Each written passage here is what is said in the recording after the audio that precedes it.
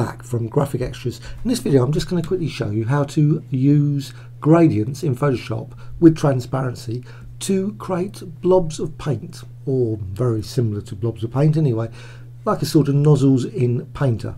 Anyway, just going to go over here now to the gradient tool and just bring up the actual gradient here. Now the key thing here is actually to go with a gradient with a colour there, and far end of the transparency actually have value of 0 just there.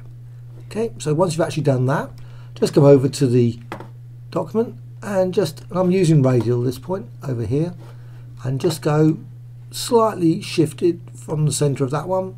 You can see it's already shifting over. Just continue just placing just very small little droplets, and it's got transparency so it doesn't actually affect any of the outside. You've got this nice, just basically just go around like that, just keep applying, and they can blend in depending if you actually wish to overlap. And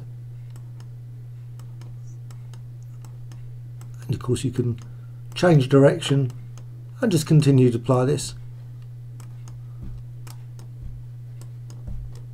Very quick and easy way of creating sort of interesting, let's say, blobs of paint in Photoshop. Hope you found this tutorial of interest. Thank you much.